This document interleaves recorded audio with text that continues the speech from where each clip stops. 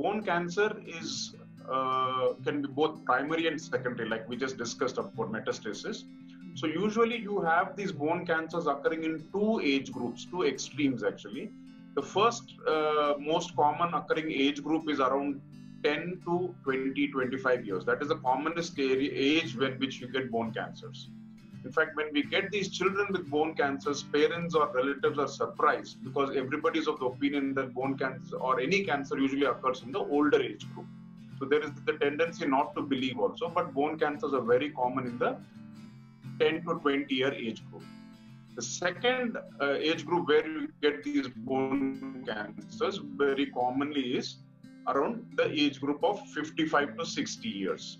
That is where again you get a large number of patients coming with bone cancers. But in those patients, we first have to consider bone metastasis, and then we consider the primary tumors which are arising from the bone itself. So these are the two age groups we need to concentrate on.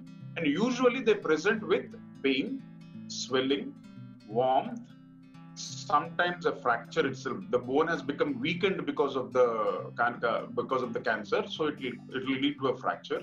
These are the common symptoms, and these have been there for quite some time. And very often children come to us with a history of being injured. You know, they say either I hit myself to a bench or I had a fall when I was playing in the playground.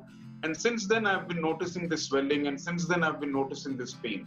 And if you take their history a little more carefully and probe and say, are you sure you never had pain before this? Then they usually come up with, yes, I did have pain before, a little bit of pain, but it became more after this injury.